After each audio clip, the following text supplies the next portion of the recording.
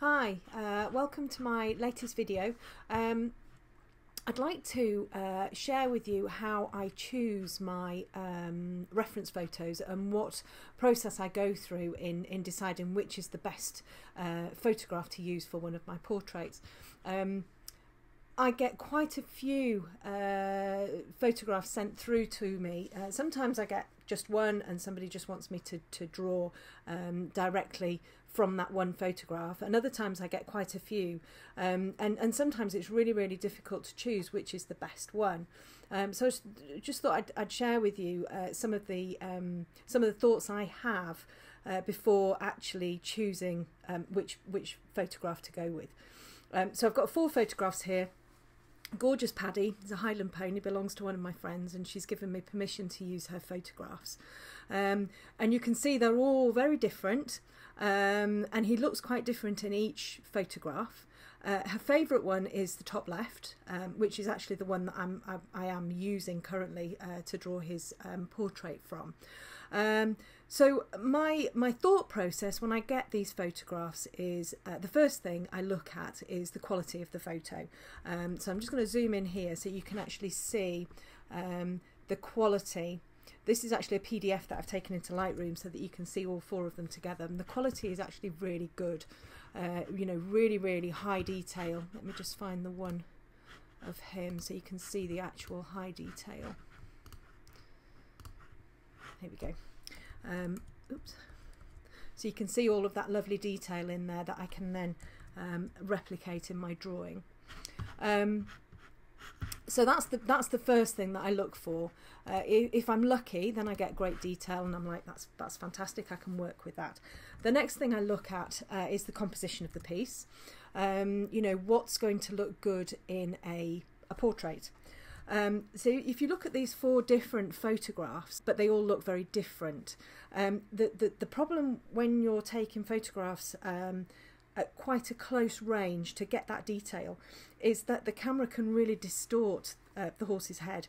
So when you're looking at the photograph, it's not how you would see a horse with the naked eye. So if we look at this one here, you can see that the nose is elongated. You know, it's really quite long, and it's become larger at the bottom than actually it would look in real life. I could use this one, but what I would end up doing is actually altering the horse's nose, shortening it, making it sort of thinner at the bottom, just to make it look like an actual horse. In the photograph it looks fine, but once you actually cut this out and remove the background and you make it a drawing, it becomes even more obvious that there's a distortion in the horse's head. And sometimes you can draw the horse, and at the end of it you're like, oh, something not quite right here, and you don't really understand what it is, and it will be to do with the distortion that the camera has given the photograph. And the same with these 2 here. Lovely photos, good detail, but again you get the distortion. You know, you get sort of this the thinness of the neck up at the top. Not so much in these 2, more in this one than this one. You just get like a bit of a weird angle, so the horse's head is elongated and distorted slightly, and actually they probably wouldn't make the best portraits. So I would go with this one. It's a profile shot, so it's a nice composition. It would have been even nicer if it had been turned slightly so that you could see the other ear. You can actually see a tiny bit of the ear here, and in my drawing I'm just adding a little bit more just so it kind of balances it out better. So it would have been nice if he was just turning his head slightly so you got more of a 3/4 of his face.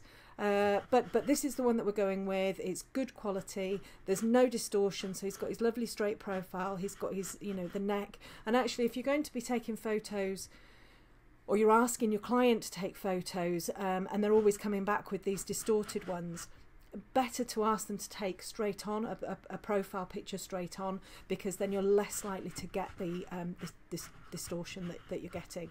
The next thing to look at is the lighting, and the lighting really does increase the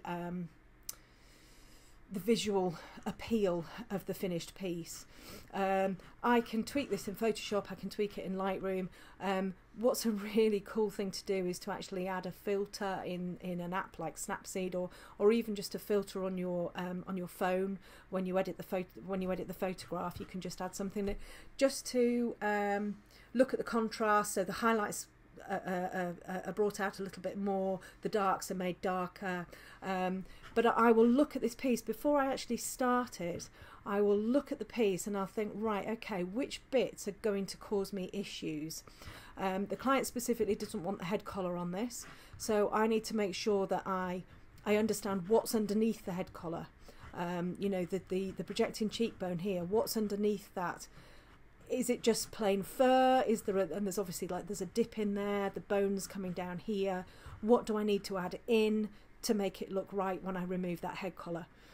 These are all the things that I want to be thinking about before I actually put pencil to paper. The darks, you know, there's some really, really dark areas. What's in those dark areas? Can I lighten the photograph up to see the detail within those light areas, put the detail in and then put the darks back over the top? How am I going to, you know, how am I going to create the look of this lovely sort of thick, shiny fur? These are all the things that I start to think about before I even attempt to decide what sort of paper I'm going to put it on, because then I can start to visualize how I'm going to lay this down and what techniques I'm going to use, and if there are any areas that I think, right, okay, that's really going to cause me an issue. So that the main area of issue in this one is removing the head collar.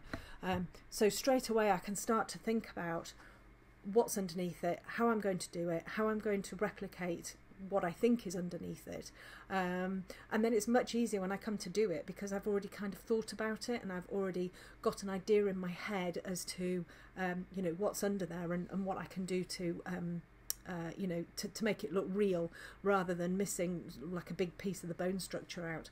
And that's basically how I choose my reference photo. You know, you want to be choosing the best composition for the piece, for your drawing, the one with the less distortion, and the best lighting.